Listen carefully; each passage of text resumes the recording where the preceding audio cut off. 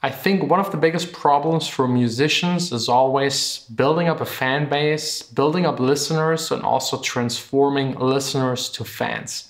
One great tool, if used wisely, is definitely YouTube. That's what I'm doing here on this channel.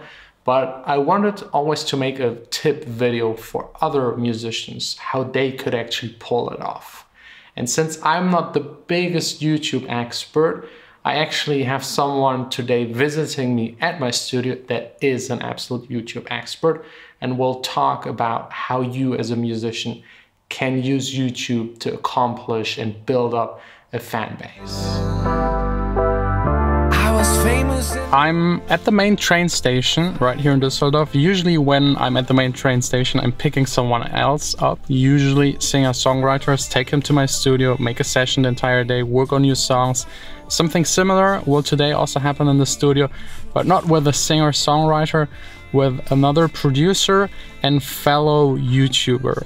If you're German, if you ever have watched any kind of German YouTube, you'll probably know him. So yeah, welcome. Welcome. Are you ready to explore the new studio? I'm so ready. You tell me like 2 years right now? Yes. 2 years about that I should visit Almost you? like 3. Almost like 3 years? When was ADE? 3? 3 years? 3 years ago. Yeah. Oh my God. It's been a while. It's been a while. And you tell me like 2 years right now that I should visit. It's in the editing. Yeah, it's in the editing. Okay, let's go. Let's go. So would you follow me? That's the B studio. It's not really in use right now due to all the COVID stuff. This is just empty at the moment. If anyone is interested, like, just hit me up. You can have the B studio for now. You can hear like your voice in here. Dry as fuck. Yeah. Yeah. Office, table tennis, big new. Ooh. Let me turn on the lights. Holy shit. I saw it in the vlogs, Yes. but it's even more impressive in person. Yes, and the lights look way more like more epic. Yeah. Like the camera can't 100%. translate it. Basically done with the first half of listening to music, checking some music. Marius is working on some. Can I tell? Yeah. He's working on some music, but like the details are secret, and he just wanted to explore and hear the studio and everything. And he's right now taking care of the thumbnail of my video of yesterday. So if it looked any kind of different, then it's because of him. He's an absolute YouTube expert. Was your channel like the one of the biggest growing channels? Yeah. He has Number like 8. number 8 biggest, fastest growing channel of 2020. Yeah. That's an accomplishment. 500,000, almost 500,000. 500,000, yeah. That's like a lot for Germany. 350k in 1 year. Something That's like that. insane. Yeah. It took me 5 years to get to 100. I didn't expect that either. I'll link his channel down below if you want to check it out. It's all in German, right? Yeah. It's 100% in German, but it's funny stuff. For example, how to beatbox in a week. Yeah, how to learn how to beatbox in a week. Very interesting. Since he's an absolute YouTube expert, I thought, why not ask him a little about some tips for YouTube, but yeah, of course. like for musicians. What should a musician do? But maybe first another music session, and then later we'll talk about what you basically should do on YouTube when you do music, how you could use it as a tool. You should just follow me. We're done listening to music, making music. Yeah. I hope you enjoyed it. I really enjoyed it. Learned a lot. And we promised you talking about YouTube, because you're an expert when it comes to YouTube. Yeah, I'm doing it quite a while now. Yeah. And And 8 years, 9 years. whenever I have anything that I need to know, you're the first one I'm calling. Yeah. Always. And I'm always saying, just 10 minutes, just 10, and then it's like an hour. But valuable information. You helped me a lot. Thanks. You're welcome. And now let's see that we help other people a little. Yeah. First of all, I think every musician should have a YouTube channel. Nowadays, I think the first misconception there is we've got the pandemic right now. Yeah. I quickly start a YouTube channel and grow it like nothing. That's not working. That's not how it works. It's mostly like you will have to do. That's the first illusion I want to break. Yeah. You will have in 99% of cases have to put in like 3 to 4 years of work until it starts to do like anything. Basically, I can just like my channel. The first 3 years I did daily vlogs and didn't even have 10,000 subscribers. Every artist out there should have a YouTube channel, not to become a YouTuber, but because YouTube is a fantastic platform to get an audience. Because I think the greatest YouTubers aren't those that are just YouTubers. The greatest YouTubers are those who are entertainers, magicians, musicians, experts on something. Experts in something, and use YouTube as their platform to showcase their skills. And be it that maybe you're a comedian, maybe you're funny, so you can do YouTube videos where you tell jokes or something like that. And for a musician, you can showcase your production skills as you do. You can showcase your music videos, and that's the most interesting part. You can do creative stuff and creative content with music. So you can do covers, you can do challenges like, I don't know, produce a song without hearing it, just by looking at the analyzers. That I need to do it. You need to do it. Like without listening. But let's say you're like a bedroom producer. Yeah. And you make music and release it on Spotify, and you have not really a fan base. So the start is extremely hard. Should you still show everyone how you make the song, or should you just upload your music to YouTube? I think it depends on the goal you have. If the ultimate goal is to reach as many people as possible with your song, and that nothing matters but your song has to gain place. I don't think YouTube is the platform for that. If you want to build a sustainable brand, if you want to build a personality, that's what YouTube is for. But if you just want to gain place, I think it's smarter to post it on Reddit, to post it on TikTok, and not just like post it once. I think Lil Nas X is a fantastic example who did things like posting on Reddit posts where he asked what was the song with the line with the Old Town Road and the horse, and answers them by himself with another account and writes Lil Nas X Old Town Road. That's smart. So if someone Googles that line, they find his own Reddit post. He also used to post memes on TikTok every fucking day for like a year straight, with his own song, on Twitter, on TikTok, on Instagram, Reels. If you want to get on the short medium content, music based hype train right now, Instagram is a great place because they're boosting the new function Reels as hell. I think those are the platforms you want to use if you want to grow your listener base. The listener base is marketing-wise a very different thing from your fan base. Definitely. They're just interested in a good song. They don't care about the person. You need to convert listeners to fans, and that's where I think YouTube is a great place for. If you already have listeners, if you already got traffic, and want to expand your music brand, you want to do a YouTube channel where you showcase your personality, the things that go into a song that they already love. But should it stay focused on the topic? Let's say you're a musician. Should then your YouTube channel just be about you and your music, or could you also do funny stuff just to promote yourself? It always has to. The one question you have to ask yourself is, what is the bigger goal? What do you want ultimately? Do you want to be a DJ that tours the world, or do you want to be, and people should know you for your music and don't necessarily know your face? I mean, a perfect example is, I think, Jonas Blue.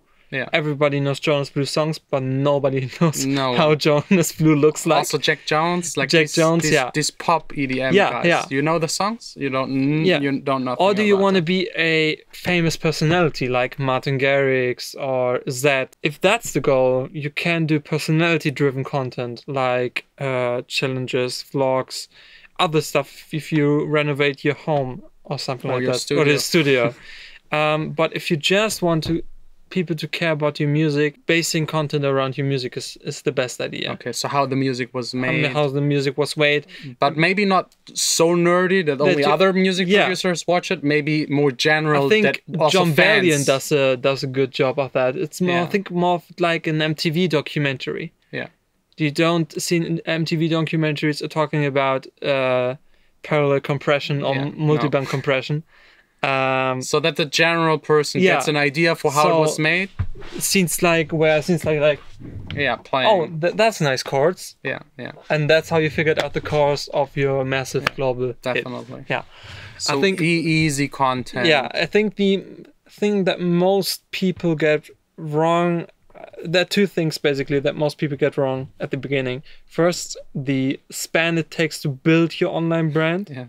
The time it takes. Second, they just think, okay, then I just upload to YouTube. I'm a YouTuber, then I do some social media stuff, and that's it.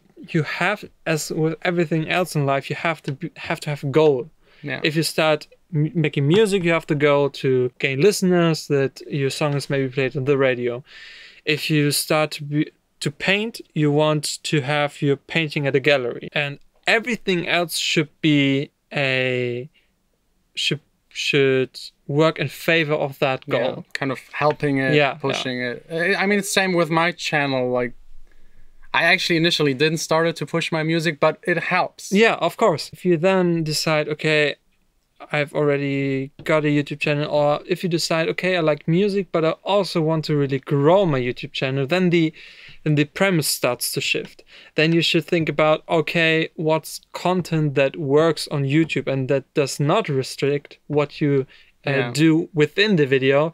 That's the third misconception, I think. You're not restricted what you can do within your video, except you maybe, I don't know, shoot somebody. That's not so good.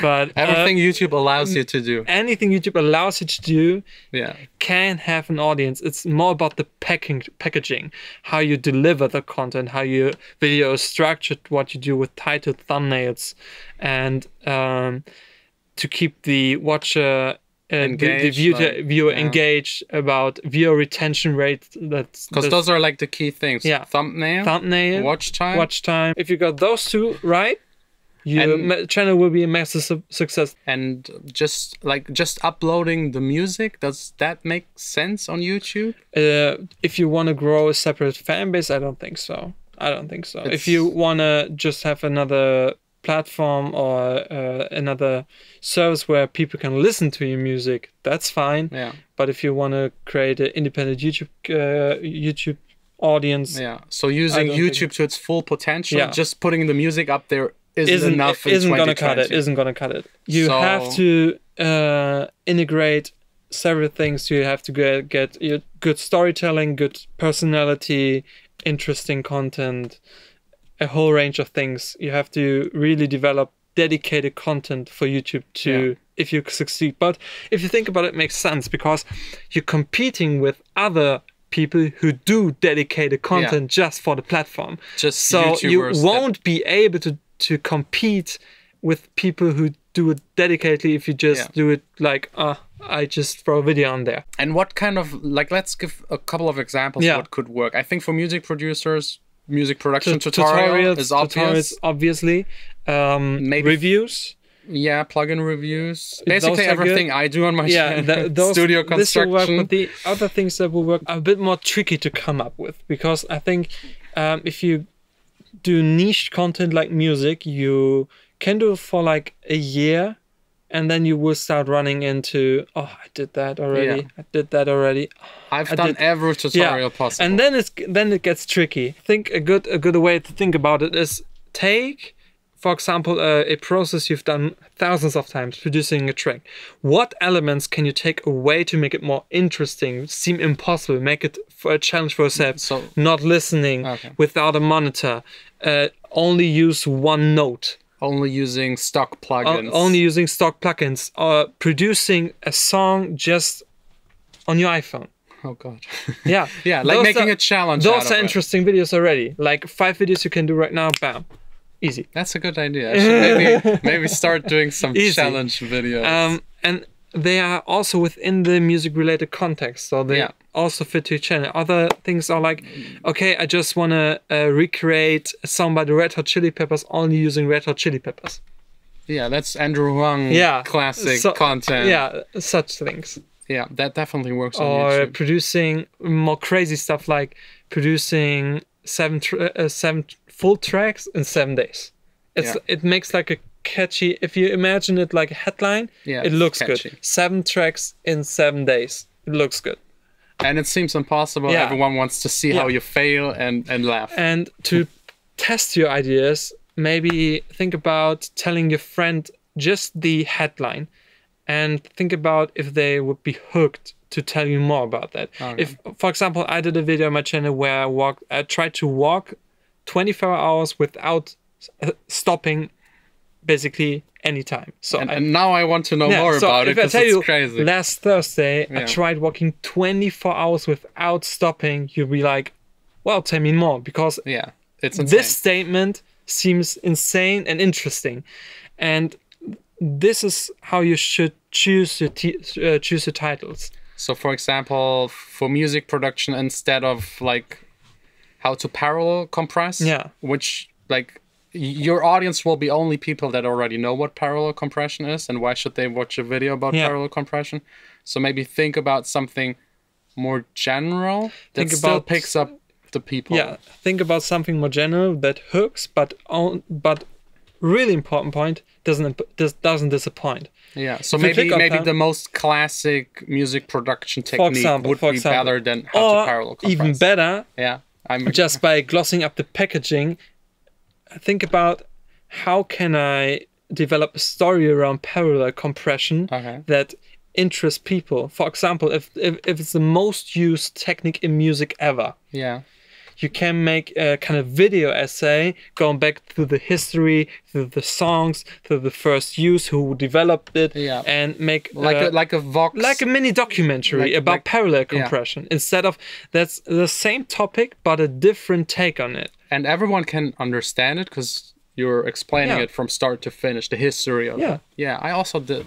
But I should do more of that kind of stuff. It's good. It's good. It's interesting. It now even interests me because I use parallel compression, but I never thought like how it originated. And it could be a nice story for me, for you. 100%. I just need to find the time to research it. Research it, then take a camera, explain to the camera. Search some nice copyright-free images, maybe from the that you can overlay for the video, so you have a more vivid story to tell.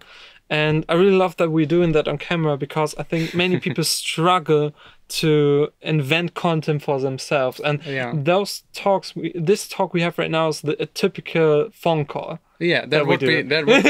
It's also already longer than my usual videos, but it's good. We'll keep it intact as one piece. Be an expert on something. Be an expert on something and share your knowledge. Leverage that expertise in an interesting way. Try always to tell a story. A story simply isn't complicated. Story is most of the time just they got one problem to solve, which breaks down in several smaller problems, but they all lead to this one problem they need to solve, and that's the story. Lord of the Rings, they need to throw the ring into the mountain. 3 films, 3 books, over thousands of pages, just one problem. Frodo was a little complicated. It could have been so easy. Just take your expertise and say, okay, there's a problem. My vocals always stand out of the mix. Okay, now I want to tell a story of how to fix it. I start at the beginning. Okay, I've got vocals that stuck out of my mix. This was the problem when microphones. This I always try to tell the story as big as possible. So where's the earliest starting point where it can begin? Back when microphones were first invented, people got those problems, so they invented this and that machine to solve it. And now you still have some problem and you solve it, and then you show how. That's like it's satisfying. It's satisfying. And people stay engaged and watch it from start to finish. That's a point I always say to John. Try to stay on track with your story. Don't get sidetracked too much. I'm sidetracked really fast, but that's also the daily vlogging grind thing.